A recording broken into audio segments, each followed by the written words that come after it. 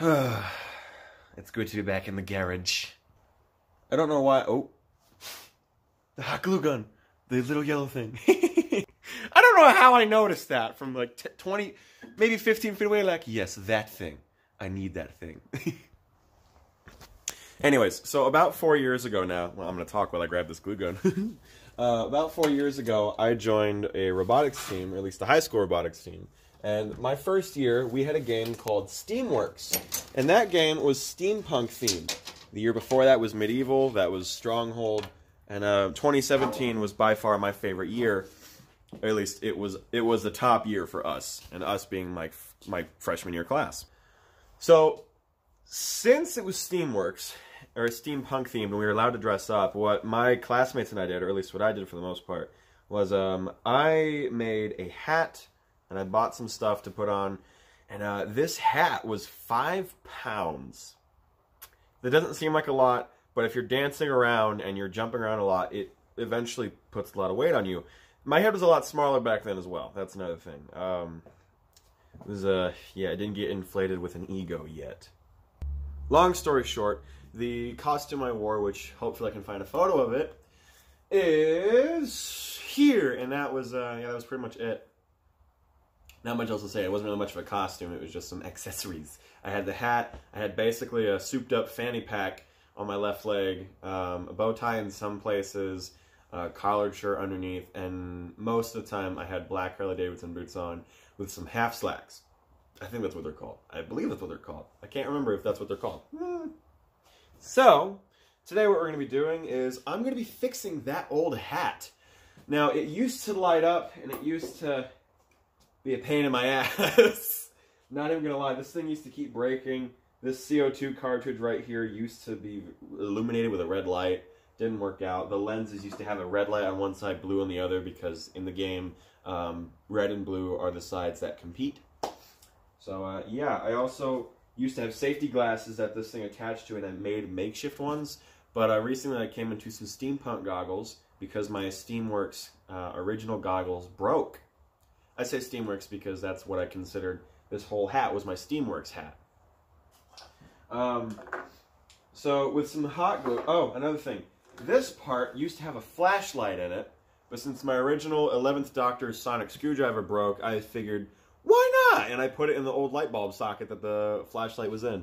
The other side, just a bunch of random parts that I scrambled together. And that red wire was where the battery used to be for that CO2 cartridge to hook up. So yeah, it was some strange sculpting with a lot of hot glue, and I used some silver sharpener to make it look like a tack weld. And this side was surprisingly clean compared to this side. You can tell which one I made first.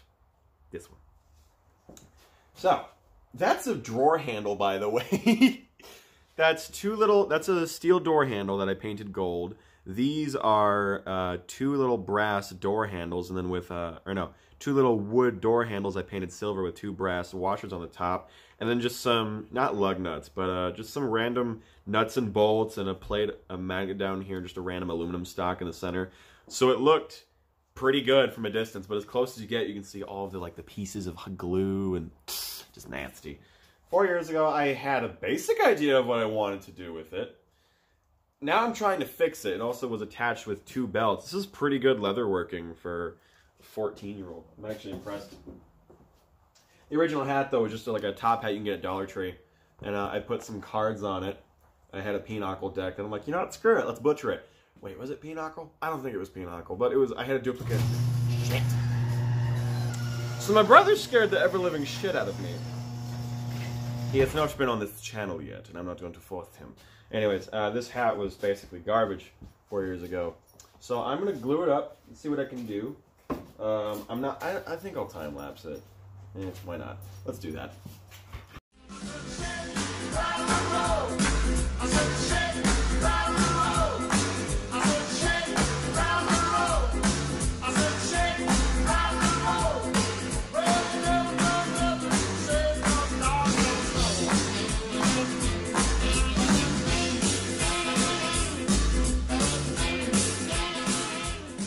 So I got the stuff glued onto the hat now, so it's going to be perfect.